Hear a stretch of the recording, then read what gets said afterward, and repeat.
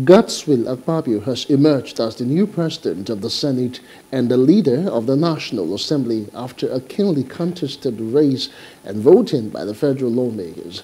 Voting commenced after Senator Ali Ndumi nominated Senator Akpabio favored by the ruling All Progressives Congress APC, while Senator Elisha Abo nominated former governor of Zamfara State Abdulaziz Yari for the same position. Akpabio's nomination was seconded by Senator Olamilekon Solomon Yayi from Ogun State. The results are as follows. Total number of votes cast 109. Absent nil. Abstain nil. Abdulaziz Yari scored 46 votes.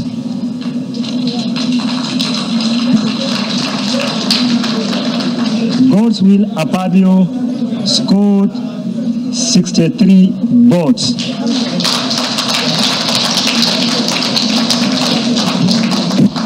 Therefore, Senator-elect Godswill Akpabio, who has received the highest number of votes, is hereby declared and returned President of the Senate.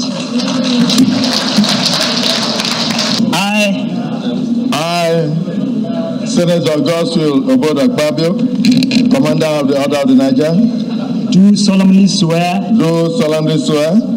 that I will be faithful. That I will be faithful and bear true allegiance. To the Federal Republic of Nigeria. The Federal Republic of Nigeria. And that I will preserve. Protect.